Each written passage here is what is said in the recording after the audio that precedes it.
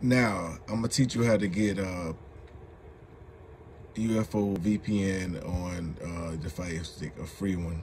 Now, what you want to do is you want to come down to your apps and channels row, go to see all either here, or tick it down here to go to see all.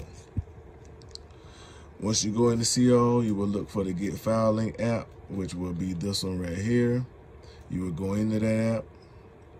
Once you go into that app, make sure these numbers is in there. If any other number is in there, go into the box like this, go down there and clear it out, and then go ahead and type these numbers in, 381-68455, then go to next.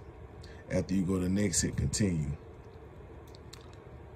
Once you go down to continue, you will see these two VPNs up. Go down for UFO. Once you go down for UFO, this is going to come up, hit dismiss.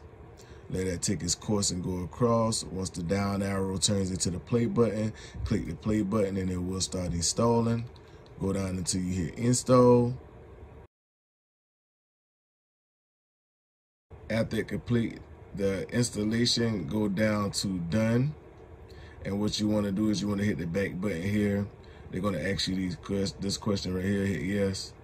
Go back up to the top here, hit the trash can and hit yes, so you don't have to worry about running into the 500 megabyte thing.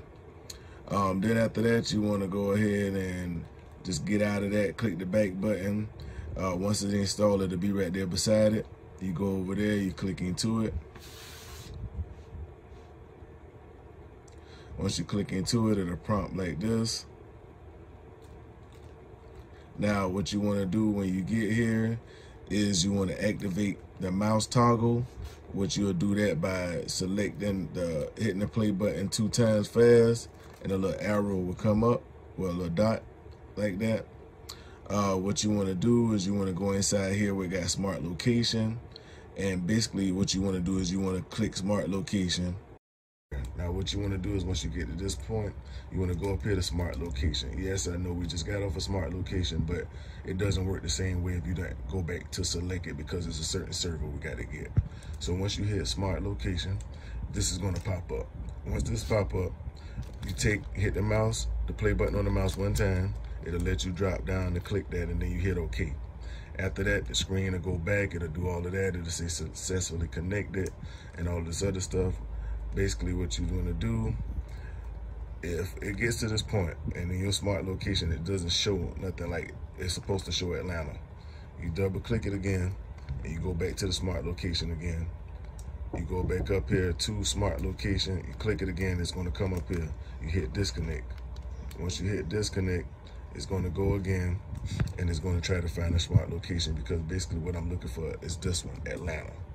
So once you get to Atlanta, then you in business, and you can be able to do work the USTV Go.